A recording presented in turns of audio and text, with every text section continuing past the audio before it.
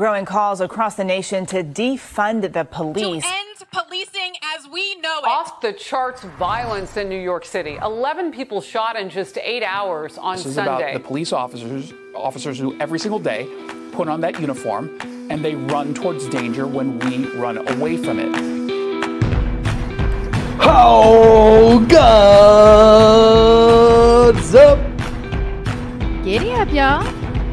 There she is. She didn't unmute it tonight. Guys, welcome to Failure to Stop Night Shift, the show that's all about true crime. I'm excited. Oh, looks like you've dressed a little bit more modestly this week, Andrea. Looks like you've cleaned it up a little bit.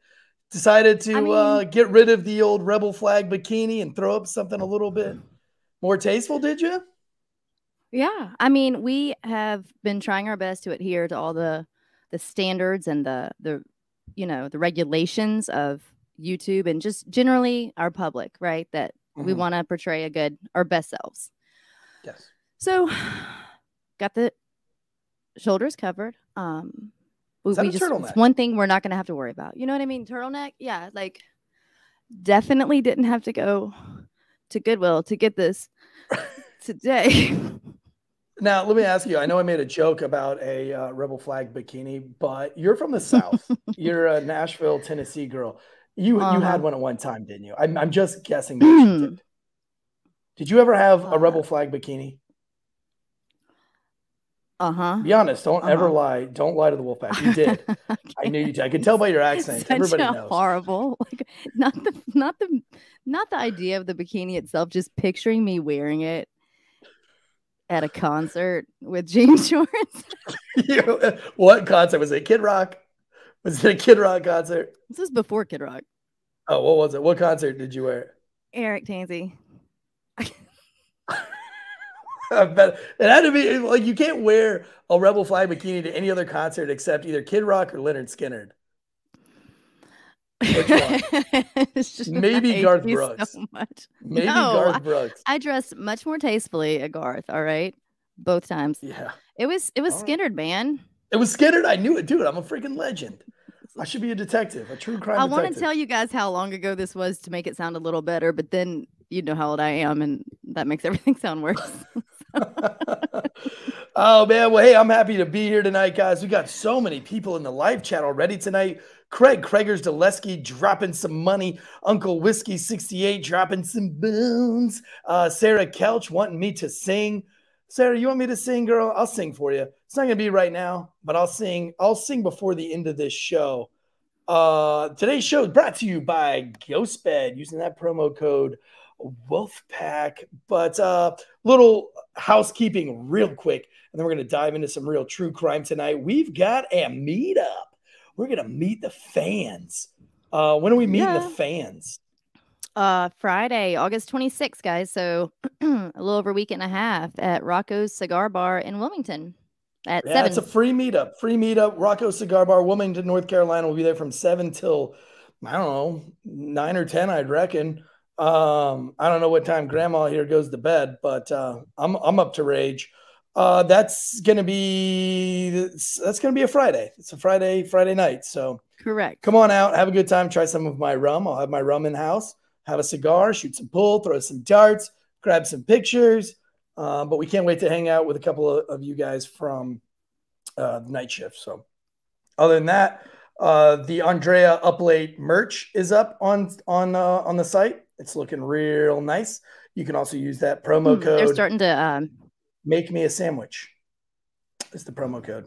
I had them make the it promo actually code is yesterday. 15% it really off. Is.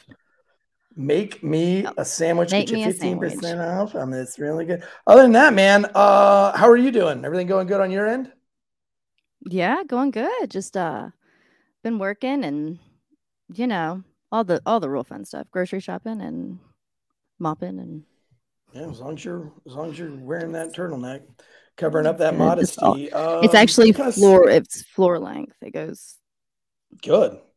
Good. I don't down. want to see any of your skin. I don't want to see any of it. I think we should work our way to a burqa, but We'll see. Also, oh, by the way, if you go and follow Andrea Uplate real quick, I'm sorry, I'm trying to get through all of this. If you go and follow at Andrea Uplate on Instagram, we get her to 1,000 followers. It's a new Instagram account for her. If you get old grandma Andrea up to 1,000, she's going to call me master on the next show. I think she's right up at about what, 800, 900, closing in on 900, something like that. Yeah. I mean, it's going up quickly, but I need everyone to know this was nothing that I agreed to.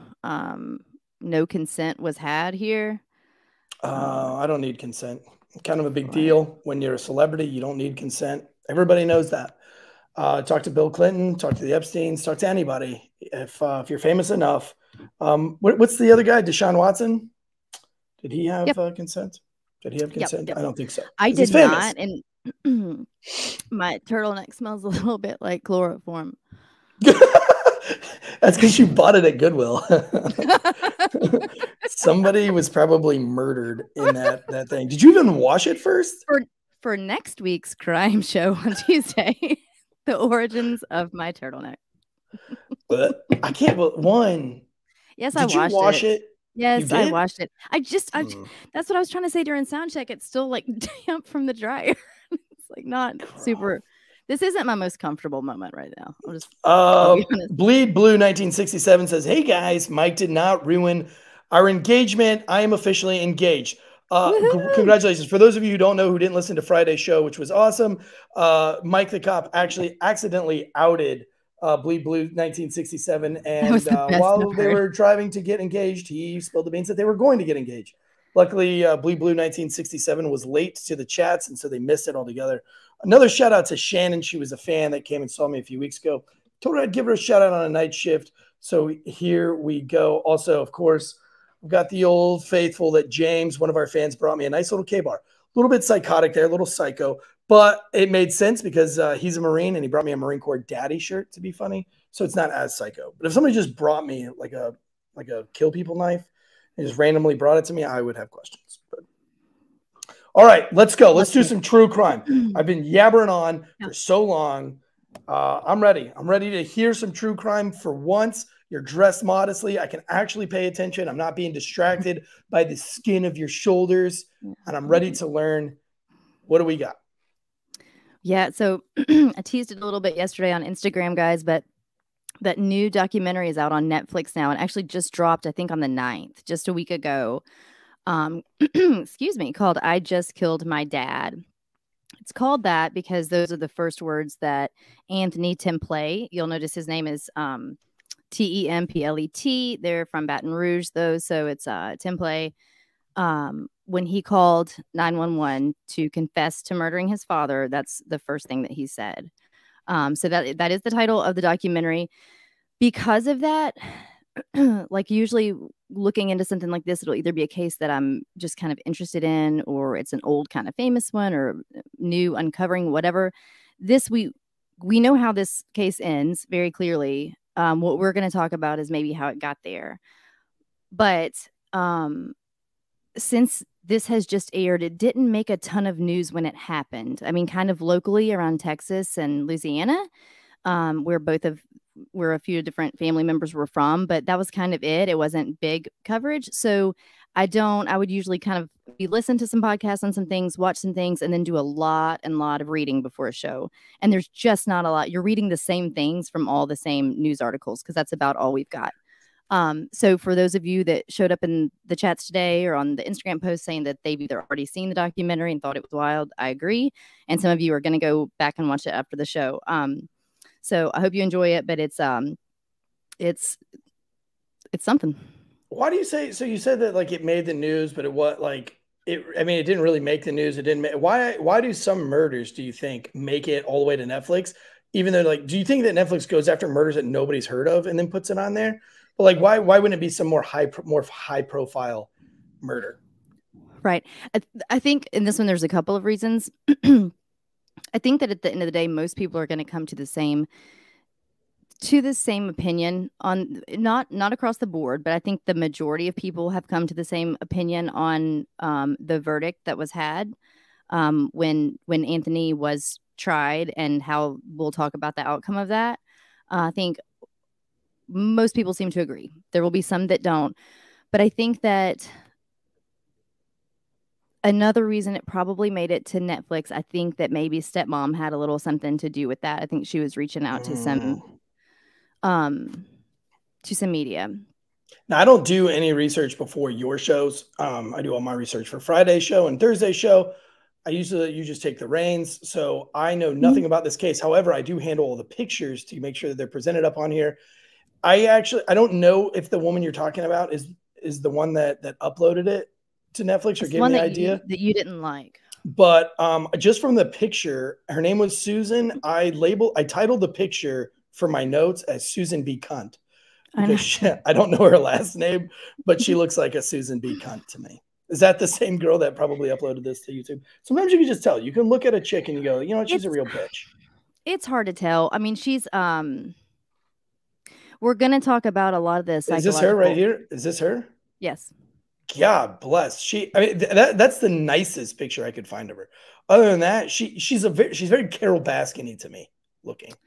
I don't know anything about her. Maybe I'm way wrong. Really, really, really skinny legs. That's odd when you see, like, did you see the whole picture before you put like the top half up? I don't know. Is it interesting? We're going to talk about, when you say that about her, it'll be interesting to see people's reactions to the different family members in this story, because it's kind of what we've talked about before about like being on the outside. Right. And making a blanket statement or a big judgment about something without really knowing everything or everything that's involved in that. So there are a lot of times where I really can say a lot of just real big, I would have never done that statements. I can't imagine how anybody would have done that.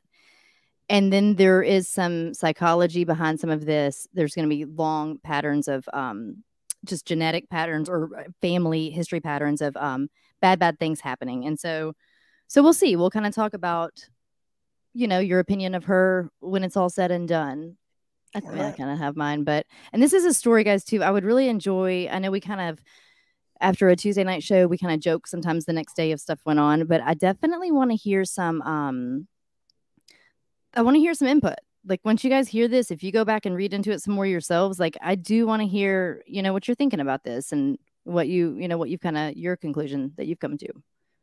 For sure. Yeah, slide up into her DMs, tell her what you think about the case, leave her a D pic, all the things. Just you could also just comment on the post that I put up today. So I'll check that too.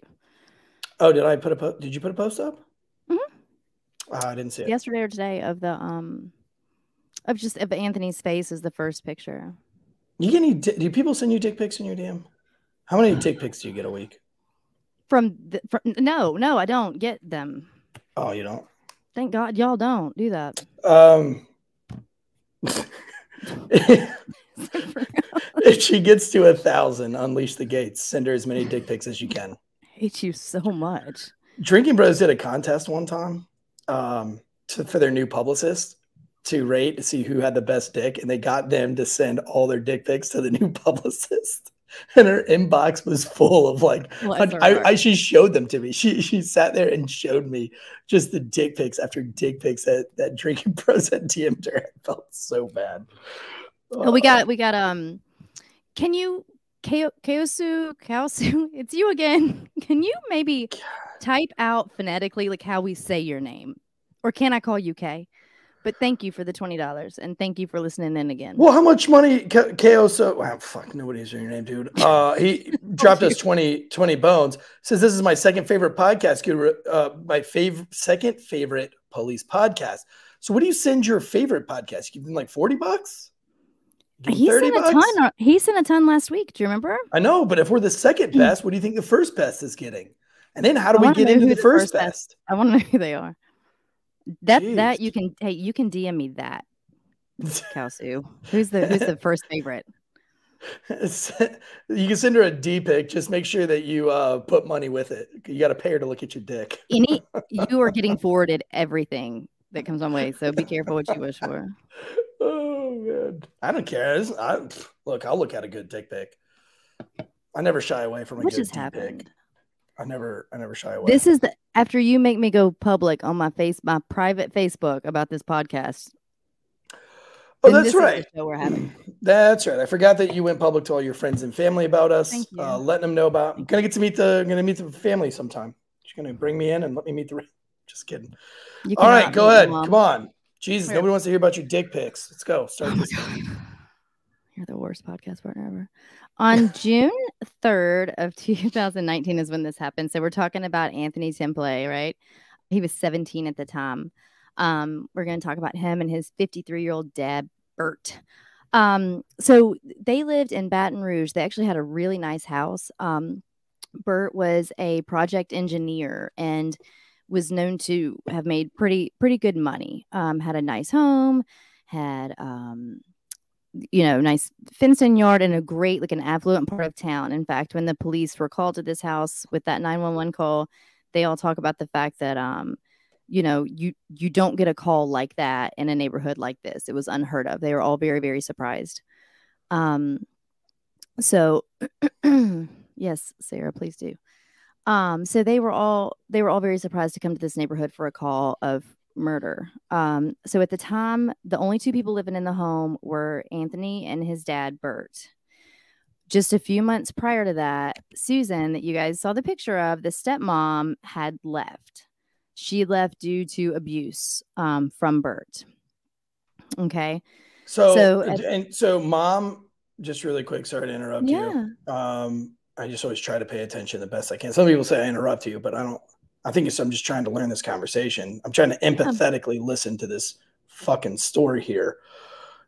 I don't get this part. Okay. Mom splits and just leaves homeboy. No, stepmom splits? That was the real mom. Well, we're going to talk about real mom. That was stepmom. I was just talking about around the time that this murder happened. That was currently the living situation was dad, stepmom, and Anthony in the home. But before the murder took place, she'd hit the skids, right? She'd gone because she had teeth knocked out. Okay, well, I'm glad I'm paying attention because stepmom makes a lot more sense. All right. Yep. I'm tracking. So there's not a whole lot to say right there because I wanted to explain what kind of happened right then leading up to the murder, like right immediately. And now we're going to go back and talk about the lives of all of them that got us to this point, right? So Anthony was actually born in Texas. His mother is a woman named Teresa. There's Anthony once he was apprehended. His mom's name is Teresa. His mother and grandmother still live. That's Susan, the step. If you are watching, you're seeing Burt and Susan, the stepmom, on the screen. So Teresa has not been with Burt since Burt was 5 years old. When he calls, since Anthony was 5 years old. Oh, excuse me. Yes, since Anthony was 5 years old. When he calls 911 to say that he killed his dad, do we have that somewhere? No, because Netflix did a documentary. They have like all the rights to the audio. So it's hard. You can't get the whole. Couldn't even get it on. I couldn't even get it on Reddit. Yeah, so. Me either. So unless you watch it on Netflix or get the audio from there, that's the only way you're getting it, guys.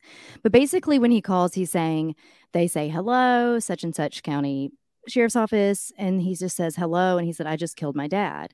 And the 911 operator is a little stunned, and she said, I'm sorry, you said you just killed your dad? And he said, yes. And she said, are you sure? Is he maybe alive? And he said, I don't know. And then he said, I think he's breathing. And so she said, and then Anthony will maintain during this documentary, and he doesn't really do a whole lot of interviews, honestly, that his opinion in the matter was that it was in self-defense, and that once the police got there and the paramedics got there, that they would be able to take his father to a hospital and revive him or save him, keep him alive. That's what he has maintained. So he says, I don't know. I think he's still breathing. And she said, how many times did you shoot him? And he says, I don't know, 2, Not 3. Enough.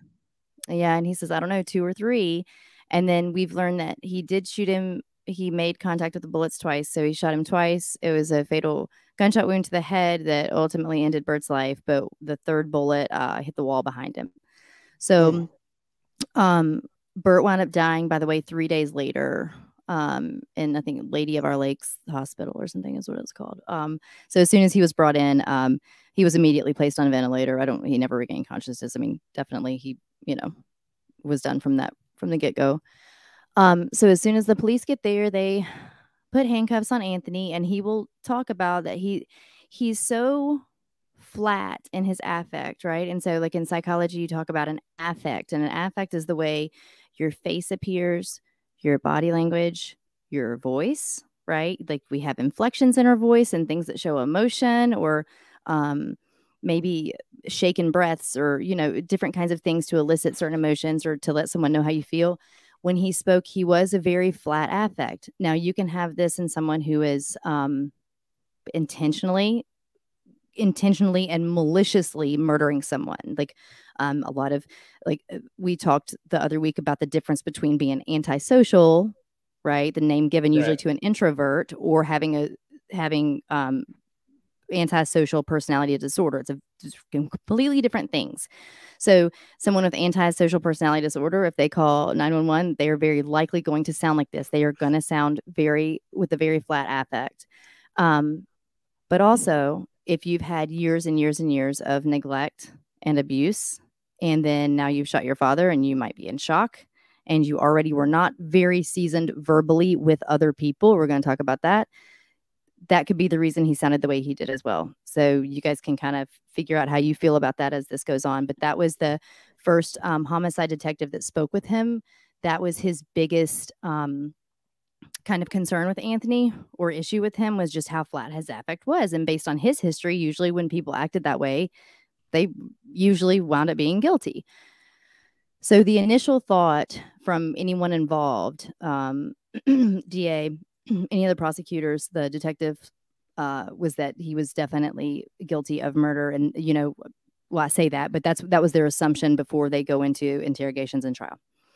So he calls and he says he shot him 2 or 3 times, doesn't know if he's alive.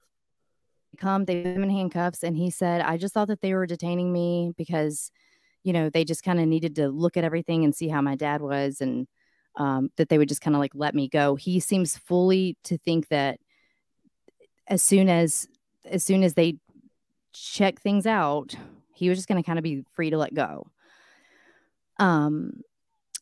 Moving forward, he's interrogated. There are no defensive wounds on his hand. So when they asked what happened, he said that it's kind of the middle of the night, and he wakes up to his dad going through his phone. He's a 17-year-old boy. He's kind of pissed about it, right? So he says, why are you going through my phone? And Burt is enraged, and he says, who have you been talking to? And we find out that Burt was really trying to see if Anthony was talking to Susan, the stepmother, because she had moved out. And Burt, we're going to learn, had to have his hands in everything. He was essentially puppet master of his area, of anyone around him, anyone related to him, his home, his children, his excuse me. So Burt gets highly agitated, which is not unusual for him at this point. He's always been pretty bad guy at home. We're going to talk about that. But leading up to these events at the very end, it had really spiraled out of control. And I think that really happened once Susan left, which we know, if you've known someone like this, or looked into this kind of thing, or studied this kind of thing, that with domestic violence, particularly when he controlled her and he had her under his grasp, and when she finally made the choice to break away, he spiraled. He could, because he had nothing else. Like, that was it, right? This was his second wife that's done that, right? I don't think he was ever married to Anthony's mother. I could be wrong there, but regardless, same situation. So she left, he spiraled, and Anthony basically lost it. So he said Dad's going through his phone. Like, that's his recollection of the events of that night. But the homicide detective that was initially questioning Anthony, his concerns were that, like I said, he had no defensive wounds on his hand. So he says that he got up, he and Burt start to not really get in a scuffle, but Burt kind of lunges at him. He was bigger than Anthony. Anthony's not a real big guy. Burt lunged at him. He then runs out through a bathroom into Burt's bedroom, where he grabbed a revolver. And then we find out that he grabbed not one, but 2 revolvers. And when he was asked why he had 2, he said, in case one didn't work, I haven't shot either one of them in a long time. So. And those pistols were in Burt's room? Or were they in Anthony's room? I think they were. I think one might have been in the bathroom and one in the bedroom. I kind of zoned out. So strange. Like, I mean, I get it. Like, I mean, I've got guns strategically placed around my house, but like, I don't know. I mean, does it seem odd that he would have a revolver in the bathroom and then one in the? Don't quote me on that. Don't quote me that they were both in the bathroom. I just think like one's in the bathroom, one's in the bedroom. I think it's more odd that they were revolvers. Revolvers don't jam, so that's true. So he grabs both of them, and then to the detective's point again, I'm just pointing out kind of both sides of the way people looked at this case when this kid when this first happened. He said, you don't grab one gun, much less 2. He said, I've not had someone tell me they grabbed 2 guns unless they had the intent to kill this man. Anthony said, I mean, I don't know. He said, I wanted to make sure that, again, he's in this interrogation room. You guys, when you watch it, you'll know, but he's very, he's a little fidgety. Like he keeps kind of tucking his hair behind his ears, and he'll show with his hands what he did with the gun. Like he'll like mimic the shooting. And then but his voice doesn't really change a lot. And he just says, yes. And it almost looks like he's telling the story from a different person, if that makes sense. Not like he has dissociative personality disorder, like multi-personalities, not like that.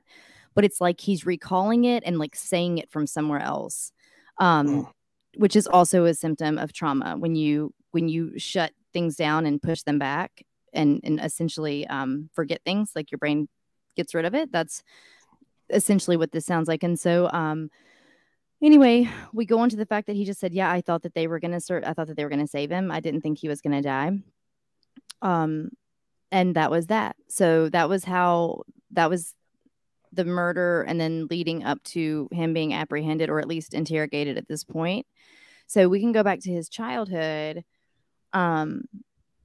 He was born in September of, whenever it was, he was 17 then. So I think 2001. Yeah, September of 2001 in Texas to a woman named Teresa Thompson. Lost my virginity in 2001. To Teresa Thompson? No, unfortunately not. She seems like a nice lady. She'd have been older, which I was always into the older women anyway at that time, but no. That's all you like? No, but 2001, I lost my virginity. It was in the Sea Turtle Inn, Jack's Beach. Can I see that? What tattoo do you have on the inside of your? The tattoo has nothing to do with me losing my virginity. Can I see it? I forget what's on the inside of your. It's my stupid. I can't even show it to you. It's so bad. There it is. You can see it. It's like a little sea turtle. That has nothing to do. I never knew. That has nothing to do with that. Okay, that was just there was a lot of sea turtles where I grew up. That's why I have a sea turtle tattoo. It has nothing to do with me losing my virginity in the Sea Turtle Inn in Jack's Beach. Anyway. Okay. Yeah, what? I mean, listen. Okay. My tattoo has nothing to do with it, though. My tattoo was supposed to be, if you really want the truth about my tattoo, it was supposed to be a Ninja Turtle. But I chickened down, got a sea turtle instead. Okay. Oh, God bless. All right, so he was born in 2001 to Teresa Thompson. It's a good year. It's a good year. And yep. So she had a pretty modest upbringing. She gets involved with Burt. They met. She was a waitress in a diner, and they met, and she thought he was funny and charming and all these kinds of things. And they get together. She tells her mother a little bit about him. And then the mom eventually meets him, and her sister meets him, and they're not fans. And they see that she's behaving a little bit differently around him, which is another. I just keep pointing out these things. I think that based off of last week's show with the Acid King with Ricky Queso, if you guys remember, we talked about his upbringing. I don't think it was nearly as severe as this, but we then talk about how it can shape your brain. Things like this can really rewire the way your brain works. And so, she was kind of acting differently around Burt as far as her mother and sister noticed. He was probably already starting to exhibit, behaviors of isolating her and things like this. Not long after the physical abuse starts, he got mad at something she was cooking for dinner one night, and he threw a glass of, when I say he threw a glass of milk at her, like threw it at her, the glass at her face. Just things like this. It starts out relatively not small, but small compared to what it ultimately leads up to with him. So they have Anthony. Fast forward a little bit. We do know that Anthony's sister, Teresa, and Burt had another child, Natasha, and she was an older sister of Anthony's. And Natasha can remember Burt holding Anthony as a baby while he beat her mom. Okay, I mean, you're a woman, right? I think so. Debatable. Can't tell with that turtleneck on. Maybe trying to hide the old the Adam's apple there. But so for me, right? And I can't say if I was a girl because I don't know because I'm not a girl. But if I was a girl, I feel like the minute a man verbally or physically assaults me, like that should be, or at least you should be taught, or you should be teaching your children. That is like, that's a deal breaker. It's hard no, right? Like a hard no. Like if you verbally assault me, like you call me a bitch, you call me a motherfucker, anything out of anger like that, we're definitely not getting married. Like we're definitely not going to do a marriage here because people who love each other don't call each other names like that. Also, definitely if somebody throws a fucking glass of milk at you, maybe that's a sign that we break away. What is it with women that they feel like they can't, because does it happen overnight or is it just like this? I don't know. My mom's a pretty tolerant woman. She puts up with a lot of my dad's bullshit, but I guarantee you if my dad like verbally assaulted her or physically assaulted her, my mom would be like, yeah, I'm out. Right. After 35 years of marriage, 40 years of marriage. She'd be like, done. So I can tell you I would be out. Probably not before I've swung back. Right. And this is exactly what I was talking about a minute ago when I was touching on how the psychology of abuse can rewire one's brain. So Teresa's mother, I forget her mother's name. Nobody hears, but her mother. So Anthony's mother was abused by her husband. Then she gets remarried. And that man who is now Teresa's stepfather sexually abuses her as a child. So then moving forward, he not only is sexually abusing her, he is physically abusing her otherwise. So her mother lived this. There's a pattern, right? Her mother lived it. Her choosing the same kind of men. She's now living it. She's seeing her mother go through it and not leaving this man. Now she gets this man. Now it's happening to her. And it's very much part of the same cycle. So when you ask me what about these women? Like, no, it's not even, it's not a question. I'm gone. Right. But these things don't happen overnight. And usually men don't go from nothing to punching, nothing to throwing milk. It's psychological, it's verbal, it's emotional for little bits until it becomes bigger and bigger. And that's how people can find themselves in these situations. So I'm saying it's not always quite that cut and dry, right? Yeah, and I feel like if you have kids though, it's like you owe a sense of security, right? Like you owe them a certain aspect, a certain amount of security and safety as a mother. And if you have an abusive husband or father or whatever, it's kind of your responsibility as a good mom to say like, all right, like I birthed this child and it's my response. And same with the father. If the mom's abusing the child or whatever, he has the obligation to protect the child and get it the fuck out of the, because it's crazy to me, man. Let me catch a motherfucker doing this to a woman. Let me find out. You know what I mean? Like, I don't think we have enough men that are prepared to fuck start another dude's face once they find, like, if I found out any of my friends beat on a girl, I'd probably beat on that. You know what I mean? Yeah, I think you would. But it's like, where's this guy's friends at? Where's this, the other cat that we did last week? You know what I mean? Where are the people around that say, hey dude, you're kind of a piece of shit. You should stop or I'm going to Well, and absolutely. And this is like what I was harkening on at the beginning of the show when I said, um, we've all learned, especially with some more recent news events and things, we being careful about making blanket statements and saying I would never do this or I would always do that. So yes, I can't imagine saying, well, Astro, if you can get yourself out to the meet and greet, but you just say you can't. I can't imagine myself. I can tell you right now, yes, I would leave at all costs. There's no, if my children are involved, if it's just me, but let's say I'm used to getting beat, but I have kids, I'm going, right? But again, the flip side of the coin is we do have to look at her psycho. I am not excusing it. I can't imagine, and I will tell you at the end of this day, this child was failed at every turn. Okay. No one was there for this child at all. So I definitely do not agree with it. And I'm not okay with it. I also know the flip side of the coin is, she's got definitely some psych issues going on at this point. Okay. That's just fair. That is what it is. So she was molested. She was beaten. Her mother was beaten. She goes on to have Burt as a partner, and then his beatings get increasingly worse with her.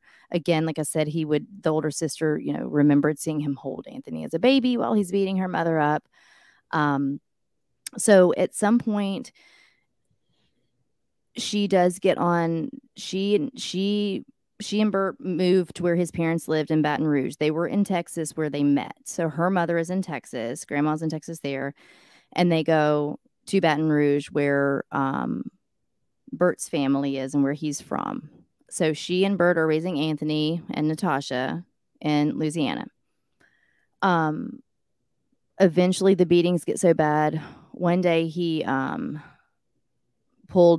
talked about that he pulled so much of her hair out and she left. And her mother said that when her mother saw her, the first thing she noticed was how much hair she was missing. So you guys know, like, that's not super easy to do. I mean, you can pull out some hair, but to make it visible that someone's missing hair from a fight. Get Teresa's name out your mouth. But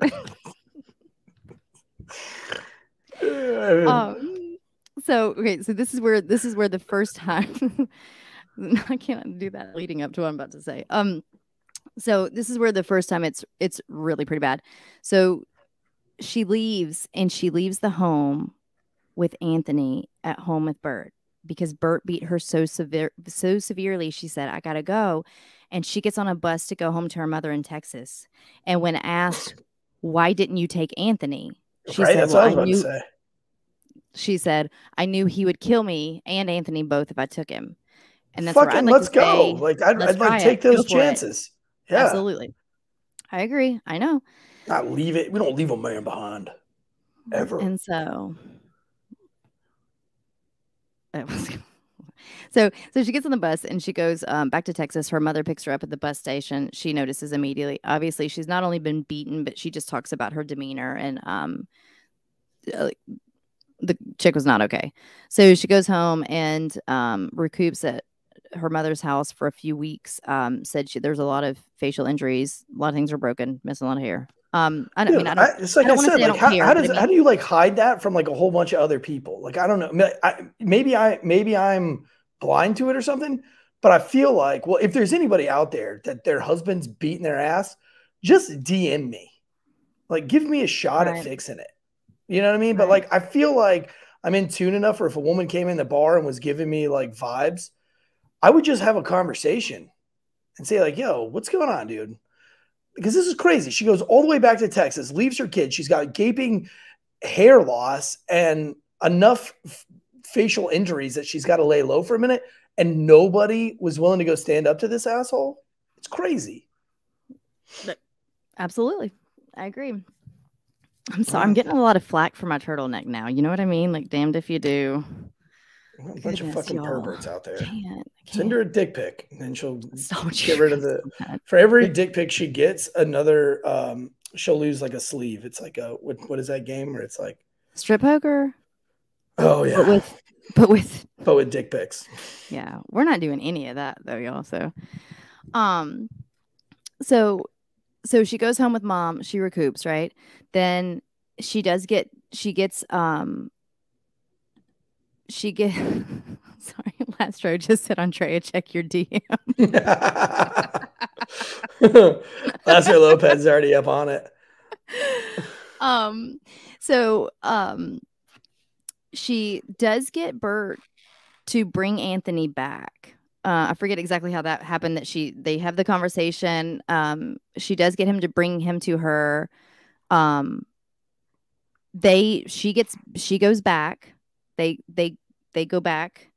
Or no, excuse me. I'm sorry. Anthony's there with her because though Anthony was never, we've talked about this before. Until this past year, my kids were homeschooled all up until this year. Yours have been homeschooled this whole time. Our kids have been in skateboarding, baseball, Cub Scouts, but in social situations constantly. And on top of that, they're being educated well. So there's no issues with that whatsoever.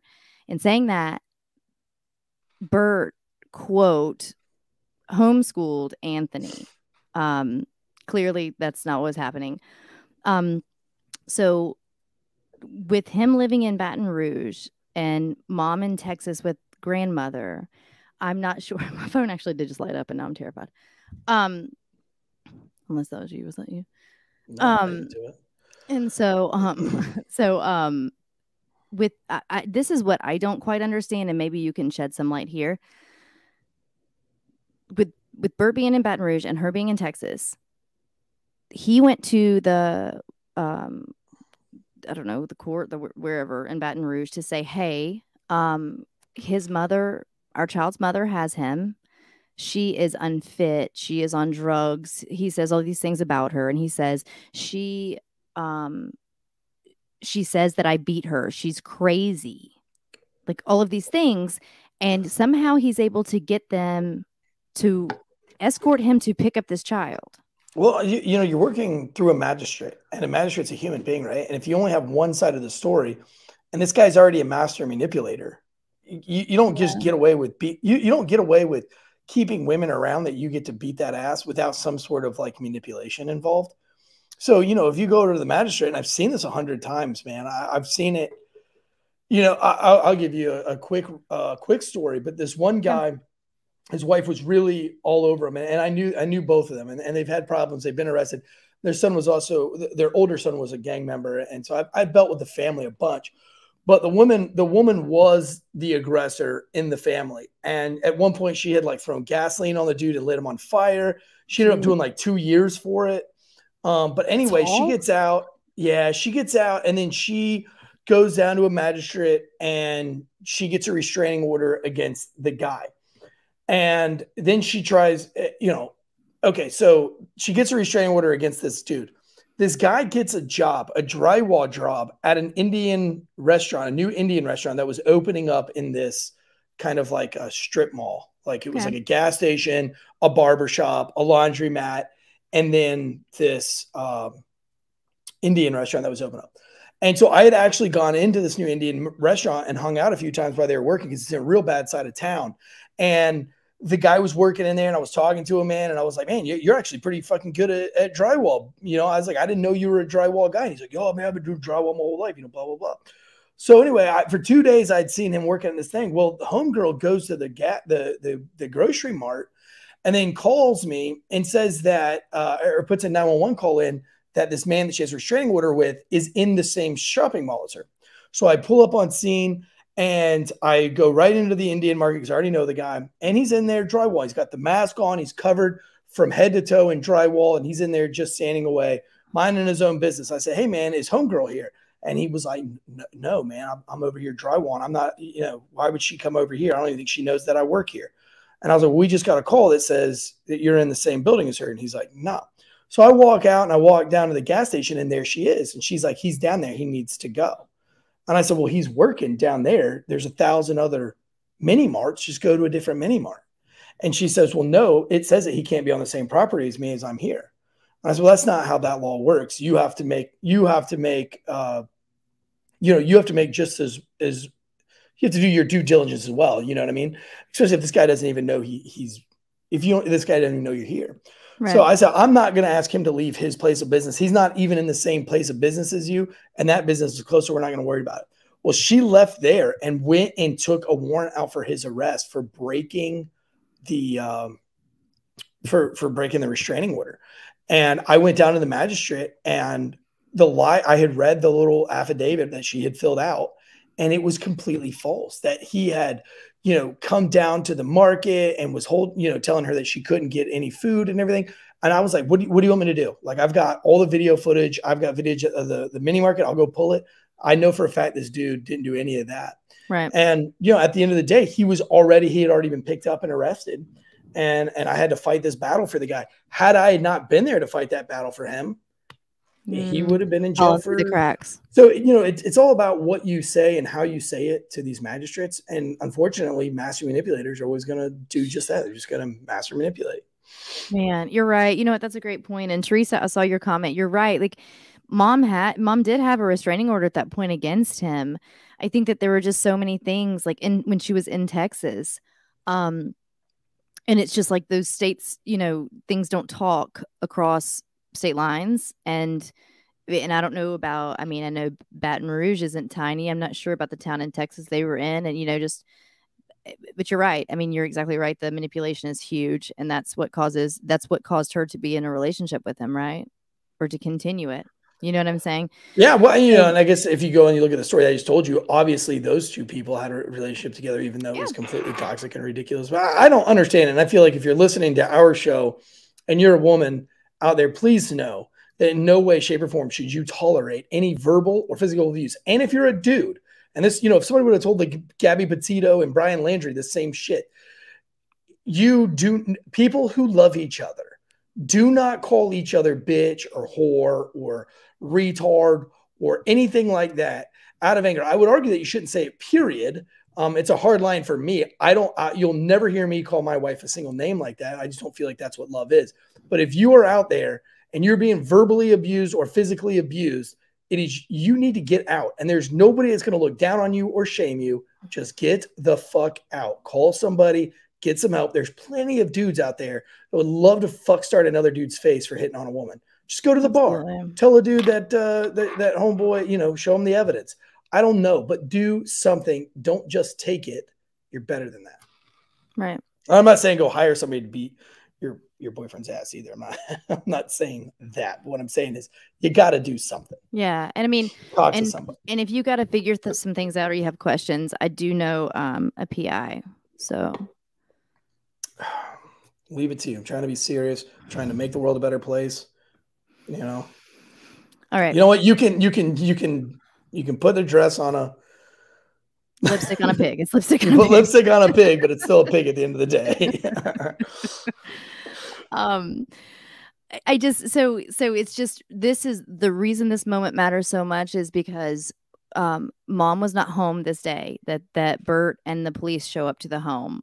Grandma was there. We know grandmother's history with men. I'm not saying men are bad, but her history with men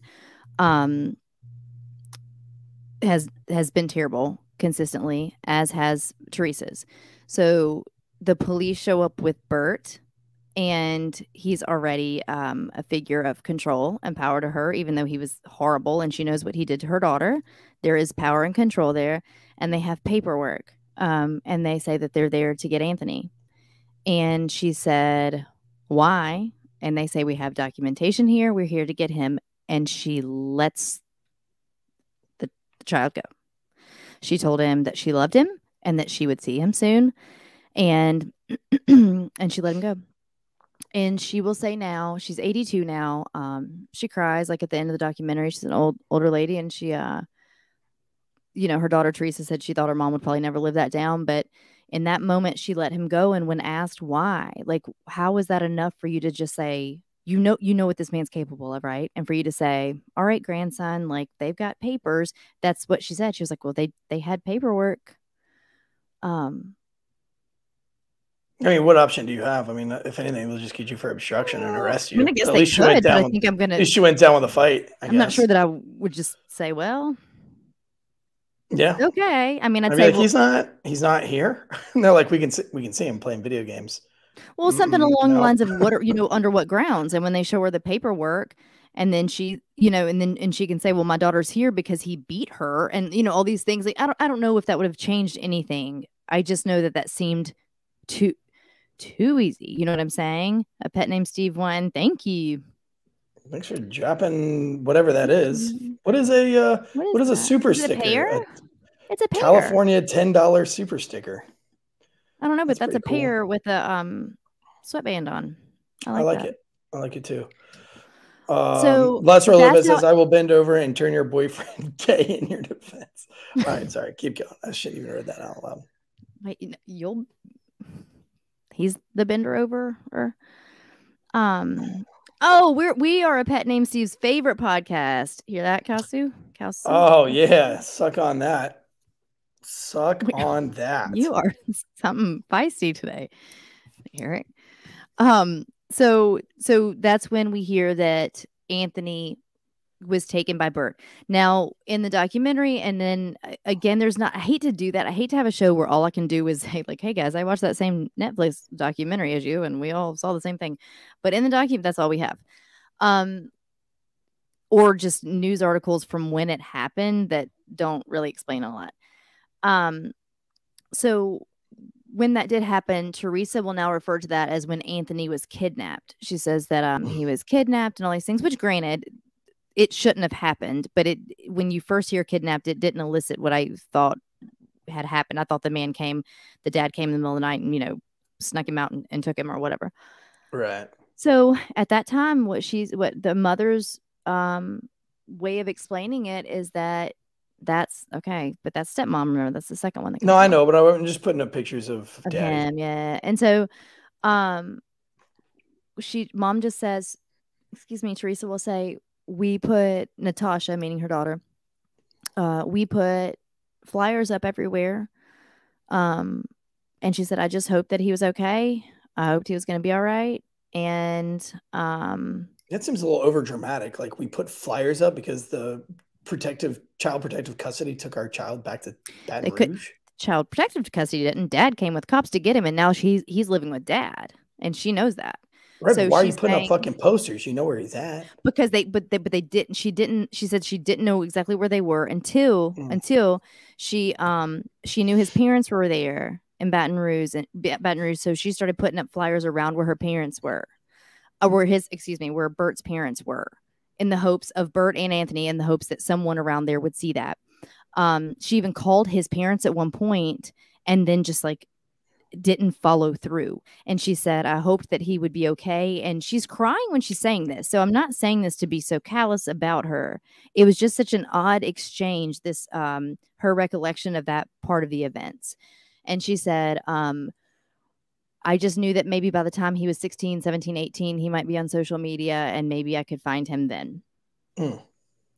Makes sense. So time goes on, and now Anthony's in the house he's 5. By the way, guys, I don't know if I didn't say he was 5 when that happened. So he spent from 5. Yep. He spent from an infancy in an abusive home, right? Even if he wasn't being abused, he was in a terrible toxic home until then. And then he was taken at 5 by dad back to Baton Rouge. Then he spends the next a few years go by, and I think he meets Susan that we showed earlier, and they get married. I think around the time Anthony was around 10. So she will say, keep in mind, I told you that Burt said that he homeschooled Anthony, and I always have to clarify, people can say what they want, right? People can call themselves Christians and not be a Christian. People can say they're homeschooling their child and not homeschooling their child. So some women podcasters can call themselves modest just because they're wearing a turtleneck. I tried to even put my hair in a bun. I even have my glasses. I was going to put on my glasses, but my computer. But now you just look like Veronica Corningstone from I was trying, y'all, but it makes rectangles. I can't. All right. So, anyway, oh geez, I always lose my train of thought here. So he's in the home. He meets Susan when Anthony, they get married when Anthony is like 9 or 10. He said that he had homeschooled Anthony, But we learned that Anthony was never in any. Anthony's not spent 1 year of school in his life. So when Susan met him at 10, she taught him basic kindergarten letters, math, reading, writing, these kinds of things when he was 10. So not only was he not in school in any kind of way, homeschooled or in a brick and mortar, he was isolated, completely isolated from everyone. He was not allowed to have friends. He never spent any time with any other children. There were other kids in the neighborhood, but he never had them as confidants or buddies or anything that you would expect to happen. So as time goes on, he thought that his mother was dead. He didn't know anything about a grandmother. He didn't know anything about any family. His sister, nothing.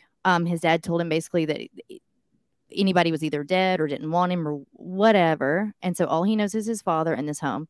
Susan comes in the picture. She has a son from a previous marriage named Peyton. So Peyton's in the picture as well. So he spent some time. So it was the only time Anthony really had another boy around. And I think Peyton could get away with a little bit more than Anthony or Susan could, but not really a lot. He said he remembers one of his remembrances was Burt throwing, if you picture the game Jenga, right? The stacking game Jenga, when it's in the box, it's pretty heavy. It's like a little heavy in the sense of if it's hurling toward your head as a kid. So like threw the Jenga box at his head, called him every kind of name under the sun. This is to Peyton, the stepson. So this is just kind of his recount on Burt and growing up with Burt, and just how horrible it was. So Peyton was actually there for a few years until he said it was like a war zone. He said you were on pins and needles at every turn. He said Anthony lived in his own bedroom on screens and devices, and he said just to not make waves. Like it was. I bet you he lived in his bedroom because inside of his bedroom was a ghost bed.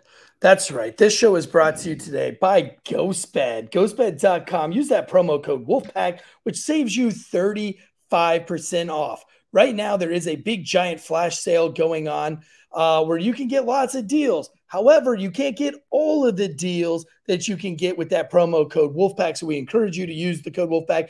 If that deal isn't the best deal for you, though, it's okay because you can go to the customer survey and just throw in that you heard about Wolfpack. But right now, we're getting 35% off. But if you want to use this limited time only Labor Day flash sale that they have going up, that's already started. It's 30% off of the luxury adjustable base, 25% off of bedding and pillows, 30% off all award-winning mattresses, 40 to 50% off adjustable base bundles, tome toppers.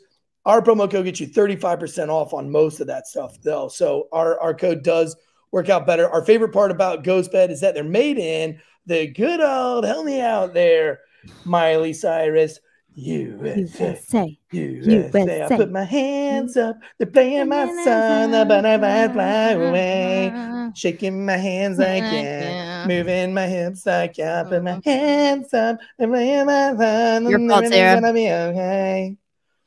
There you go. That was for our super chat there. I don't know why people like to see me sing, but they do. But yes, right now, go over to GhostBed. If you're look, if you need a bed, if this show stresses you out so much you can't sleep after it, get a GhostBed. Solves all your life problems. It'll make you a better person. If you are beating your wife, stop. Get a GhostBed. Get some sleep. Cheer the fuck up. Stop beating on your woman or stop beating on your mans. GhostBed's solving all the world problems these days. Yep. All right. Imperial Girl is asking if there's going to be karaoke on the 26th. You never know. If she's coming, there, she's coming. Who is Imperial Girl? Yeah, she's coming. I didn't know that, but she's from. We've been chatting Atlanta, right? Or somewhere. Atlanta. Yes, Georgia, but I didn't want to dox her. I didn't want to dox the fans. Please. Redact it. Redact it. Last Rose corrected me on my lyrics from Miley Cyrus. Look, if you were my son, Lázaro Lopez, I would beat on you. And I think it would be justified. Be a justified ass whooping. He just said he'd bend over for it, so. All right, so shitbag's been a shitbag for we're for talking a long about, time. we're gonna start kind of wrapping it up, but we talked about how the stepbrother Peyton, right? He was giving his kind of recollection of the abuse endured by Burt, and he couldn't get out of there fast enough. So at some point he looked at his mom. But see, here we go again, though, right? He has a father. His father's name is Dennis. It's kind of an interesting family. However, Dennis still wasn't as bad as Burt by any means. And he said, I told my mom I'm not going to live in this hellhole anymore. And that's when I think, wait a minute, why is he there at all? Right? With these things happening, why isn't he with his dad as it is? So he called his dad. His dad's name is Dennis. Dennis comes to cops, gets Peyton from the home. Dennis then calls the cops himself to try to get Anthony out of the home. And when the cops come, and this is where, if you want to play devil's advocate or look at what it's very few, but what some people may say was the issue or not, is that when the cops came for Anthony and they looked straight at him and they said, does he beat you? And he said, no.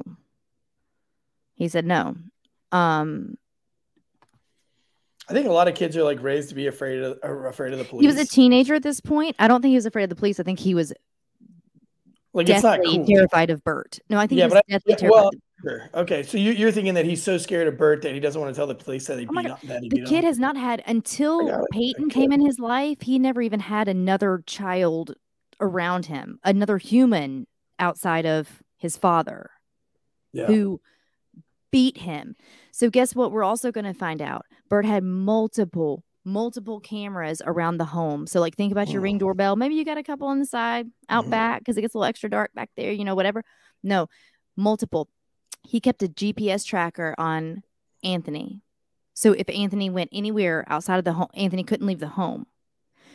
So when I say he was isolated, I mean he was essentially held hostage, right? That's crazy. So Susan will say that he even had, her car was attached to this as well. So he would get a notification on his cell phone when her car engine turned off. So it just gets deeper and deeper that this wasn't even, gosh, I mean, I hate to say, like, he didn't just beat her. He didn't just hit her. Like, but I mean, it's at every turn. It was awful. So when I say, okay, the cops came and said, and the cops come to say to this teenager, does he beat you? And he says no. I mean, Jesus. I mean, who knows what the kid's gonna. I doubt he's gonna look at him and say, "Yeah, I've not left my bedroom for years because I was afraid he was gonna beat me more." And if I walk outside, he sees it. So when you guys watch the documentary, you're gonna see so many video clips. Their whole life was on. What is it? The Jim Carrey movie? It was the one where like his life is a movie, right?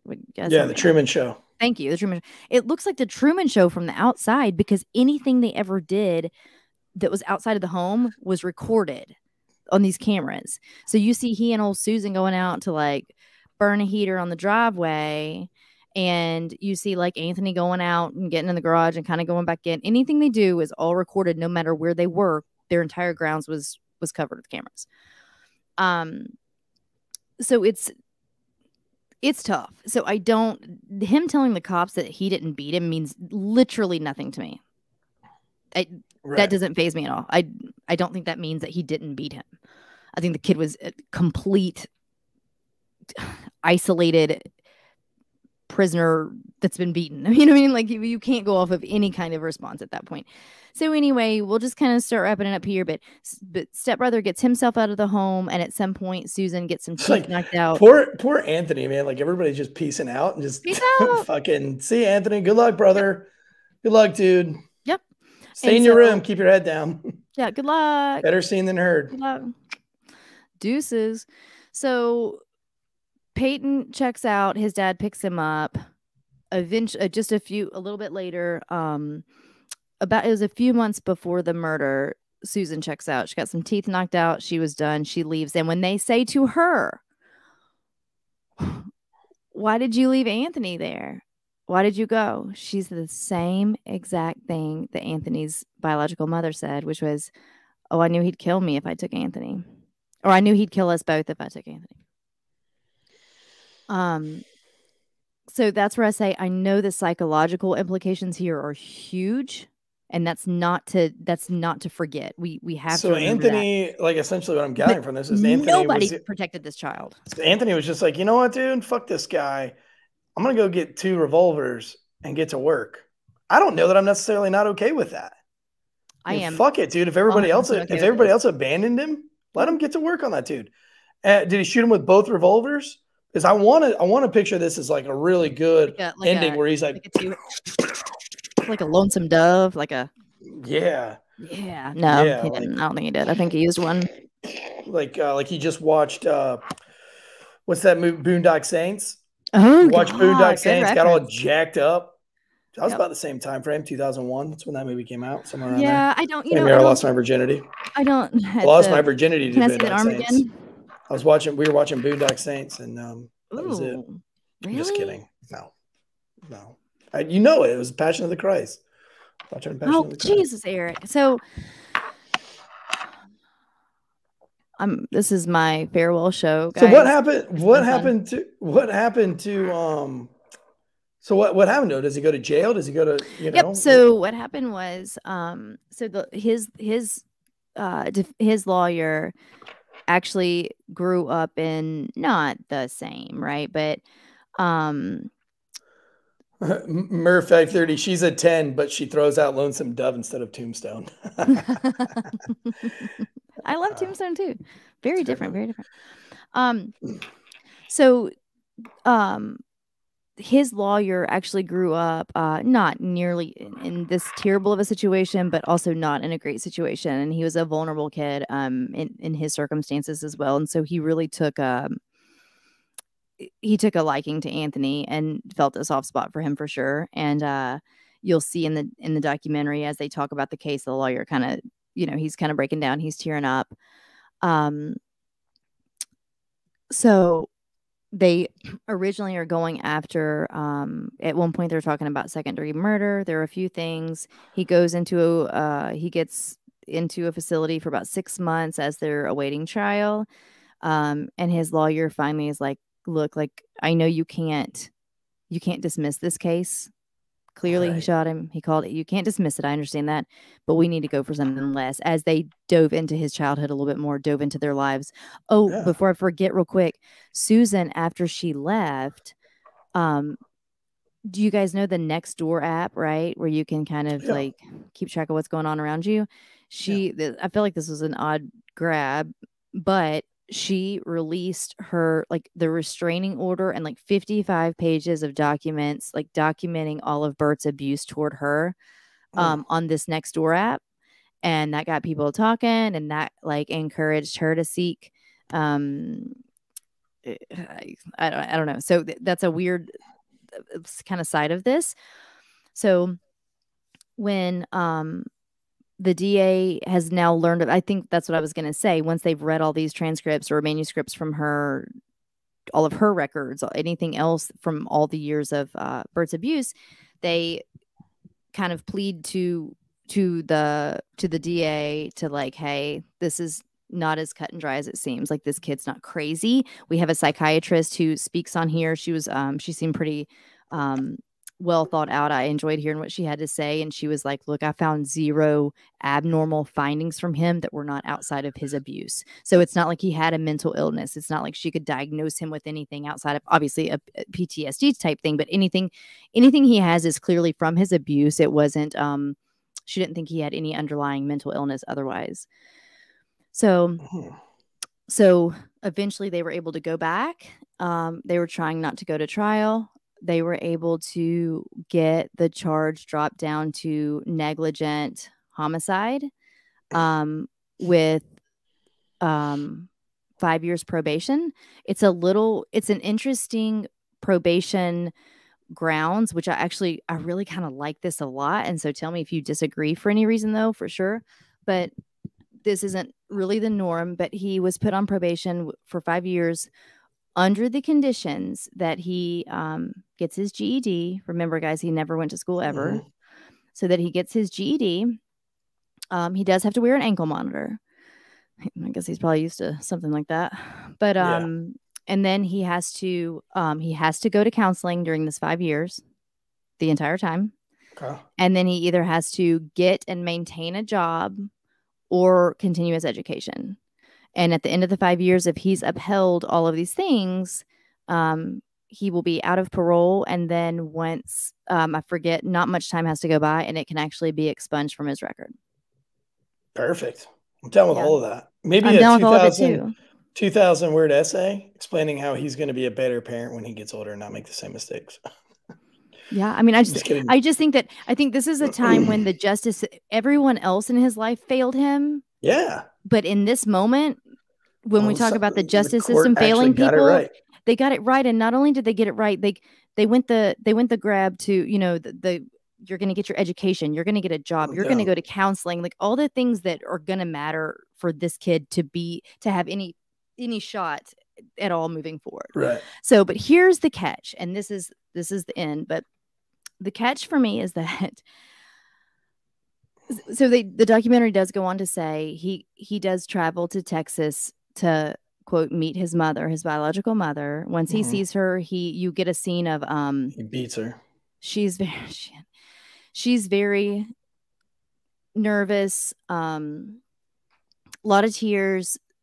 But when she sees him, she realized there's one point when she said, this is harder than losing him, because she realized that they don't have a relationship, and she knows that she can't just talk to him. Like, he knows her, he's been through all these things. And I mean, obviously he knows. And she fucking left him. She left him, and the mom let him go. I know so the mom was there. The grandmother, she did break down at one point, and she cried, and she just said, I'm so sorry for what happened and whatever. But that was a tough scene, to be fair. It was tough. She starts showing him pictures, and he starts remembering things when she's showing him pictures. And she said, I can't believe you remember that. And he was like, oh wait, that was here, or that was this person. And it's tough to watch. I mean, I'll be honest, like toward the end of the show, I was definitely tearing up. I had some sniffles going on. And so the people who greet him as he leaves the facility where he was being held are his stepbrother, which he's the one person probably I could say I could not blame it that he was a minor at this point as well. Right. And Susan, the stepmom, and she wants to raise him, and she's so thankful that he's out. And they touch on this in the show. In fact, this was the verbiage, was that after everything that happened, it took, no one wanted to be there for this child until he killed this man. Right. And then it's like a David and Goliath. Like, then now he kills the man, and now they're all like, oh, here we are. We're all together now. So I'm glad that he at least has people there, I guess, now. I don't know. Too little, too late. Think of it what you will. But some people are just brought up in a fucking shitty situation, man. It's like the Dennis Perkins case that we covered a long time ago. Like, I don't know who his 12-year-old daughter is, but she's got to have one of the worst upbringings of all time. I mean, Dennis Perkins and his wife were like two of the most disgusting human beings on the planet. I can't imagine. The sperm cupcakes? Yeah. Like 131 counts of sexual assault and abuse on children under 12 years old. Crazy case. One of the most disgusting cases, again, that really didn't get a lot of until the lot of press, because that just sounded more salacious. Well, I mean, but nobody, that was like a New York Post. It wasn't even like, like a real good news source. Like, I don't think it was on like CNN or Fox or anything, or, any of the mainstream, the major mainstream, I guess you would say. But no, I mean, listen, this is a crazy case, and it brings up an important note that if you're in an abusive relationship, start working on a way to get out of it. Talk to somebody, and if you know somebody that's in an abusive relationship, or if you've been questioning it, don't sit back and wait for them to have to fucking murder somebody. Do something about it. If you want to support this show, guys, head over and grab some of the merch. There's a couple of new shirts. I only got a picture of one of them up here, but there's a black shirt that's really cool, 80s retro.